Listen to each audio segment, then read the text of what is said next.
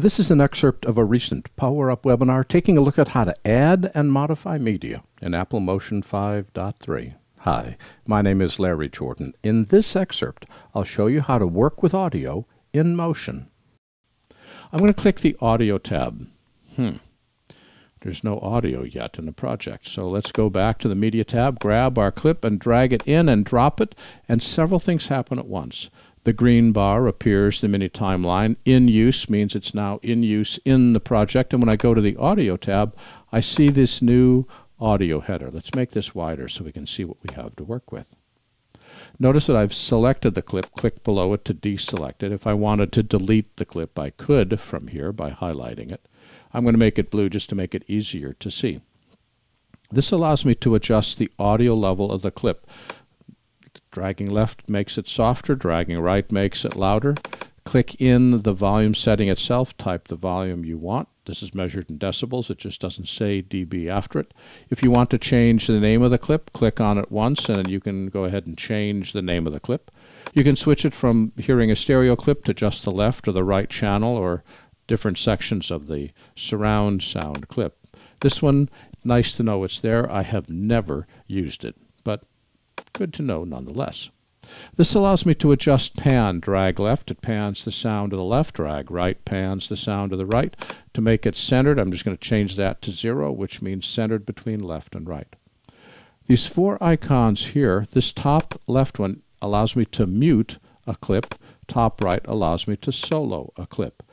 A critically important note: when you mute or solo a clip, its effect is only in playback. When you export the project, muted clips will export. So muting does not affect the export to a clip. To make a clip inaudible, uncheck the checkbox. When the checkbox is checked, you can hear the clip. When the checkbox is unchecked, all the settings remain the same, but you can't hear the clip. Checking this checkbox does affect export. Mute and solo do not affect export. This allows you to disconnect the link to a video clip, so if the audio comes in sync to video, you can unlink it by clicking this.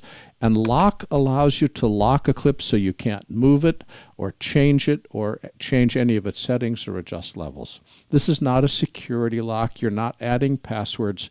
It's just preventing dumb editing decisions. Okay, so there's my audio clip, and we can see that it's in the mini timeline. We can easily change the audio levels of the clip or change the pan, but that changes the pan for the entire clip by the same amount. Sometimes we want to be able to adjust the volume, like a fade in or fade out at the beginning of a clip, or maybe have the pan change during a clip. Now, truthfully, I use the audio fade in, fade out a lot. I've never adjusted the pan. If I'm going to do that kind of work, I'm going to move the audio into something that's a whole lot easier to work with, like Pro Tools or Adobe Audition or even Final Cut, rather than Motion. Motion's not designed for audio mixing, but I can do things like a fade in and fade out, which gives some level of professionalism to my audio. Here's how. Select the clip, go to Behaviors, and say Audio. This allows me to pan during playback. Audio fade in, fade out. Let's show the HUD, which is F7. Show the HUD. Nothing selected. Let's select the audio clip, and now let's show... Oh, wait a minute. Where's the behavior?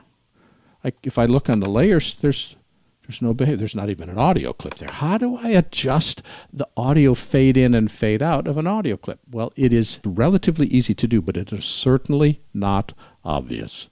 Let's go back to our audio clip and select it. And this time, we're going to open up the timing pane.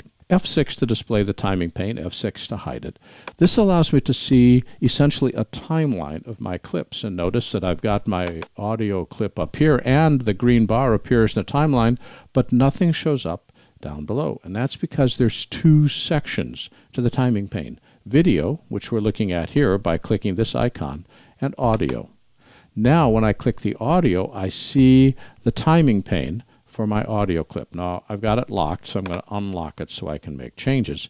And just because I want to illustrate something, I'm going to drag the clip a little bit to the left so that I have handles. See that dark green bar there? That indicates handles before the in on my audio and handles after the out on my audio.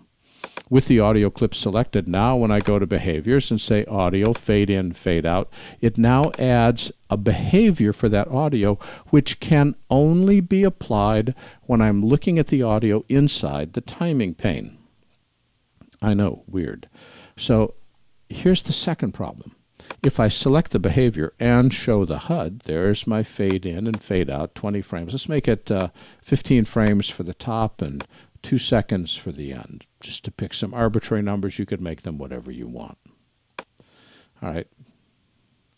If you were to play this, you would not hear the fades. And that's because notice the clip extends before the in, as does the behavior, and the clip extends after the out, as does the behavior. The behavior is applied to the entire duration of the audio, not the portion between the in and the out. So we have to fix that. Select the audio, make sure your playhead is at the very beginning of the timeline, type the letter I. Notice that both the audio and the behavior are trimmed to the in. Go to the end, press the end key, type the letter O to set the out. Notice that the handles are gone here. Now, when you play the clip, the fade in will fade in for 15 frames at the top, and it will fade out for 60 frames at the tail. But you have to open it up inside the timing pane, click the audio portion to display the audio, and make sure both the audio and the behavior are trimmed to be contained inside the in and the out of the project. Clearly, if I grab the audio fade and drag it, say here, I won't hear audio.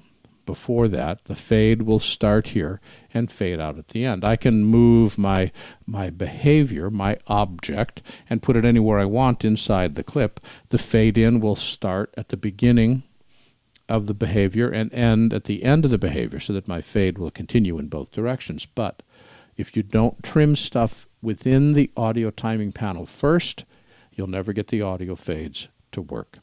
By the way, to get rid of an audio clip, I'll just close the HUD for a minute, F7 again, toggles that on and off. To get rid of an audio clip, go to the Media tab and delete it from the Media tab. I want to have it go away.